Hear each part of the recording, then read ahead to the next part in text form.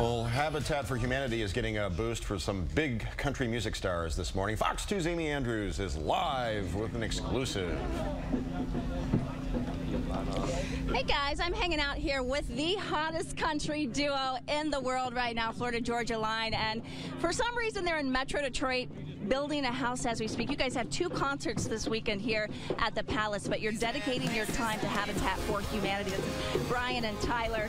Tell us why you're out here. I know you've got a big show tonight. Yeah, well, the song Dirt that we recorded, our first single off of record 2, really changed our life, and you know, it's a song that's so special to us, and it's real to us, and it's real to a lot of other people, and it's great to be able to show that, to see people living that out. And we've always wanted to be bigger than the music, and for us to be able to give back, it means the world to us. Our fathers gave great examples of how to work and be an example in and out of your community, and that's what we're trying to do.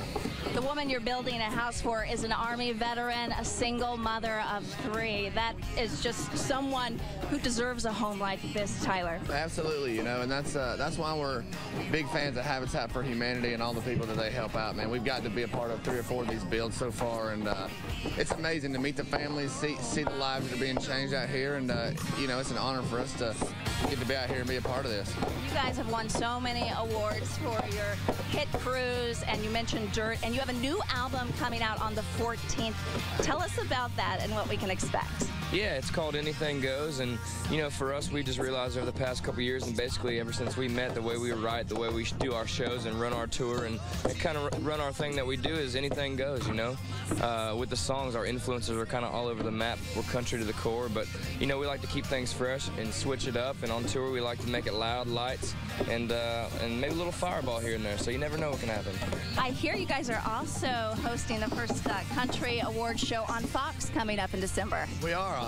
We're very excited about that. That's something that we've always thought would be fun to do, and now that we're a little bit more used to going to these award shows and things, it's going to be fun to bring our flavor and host one, and you know, we'll see what happens. We're excited. Yeah, excited about being in Detroit. What's your favorite part of being here in this part of the country? Have you been to Detroit much? A little bit, actually, yeah. The most amazing thing over here to us is the fans. I mean, that's what keeps us coming back. The landscape's beautiful, but the passion that our fans show, I mean, it just seems to grow and grow and get better and louder every time we come back. So much love, shout out to our fans. It's incredible. I'm going to let you 2 get back to work because there's a wonderful woman who needs her house finished. But it was so nice to meet you. Thank you for your time, and have fun at the Palace tonight and tomorrow, guys. Thank you. Thank you.